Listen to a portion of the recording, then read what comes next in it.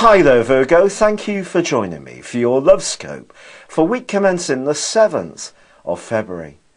The key message for this week is don't try too hard. Because if you're single, there could be a tendency to try to be absolutely perfect in terms of what you think the person you like expects of you. But the more that you tense up and try to do that, the less they're probably going to be switched on. Instead, let the magical powers of Venus take over. They're going to give you a natural charisma, so just be yourself.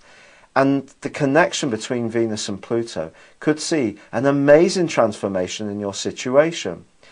If you're living with someone, it is true that things could have been a little bit edgier of late, particularly in terms of focusing on the things that aren't quite right in the relationship. But your ability to focus on detail, although one of your greatest strengths, can in relationships be one of your greatest weaknesses. So you must try to hold the big picture.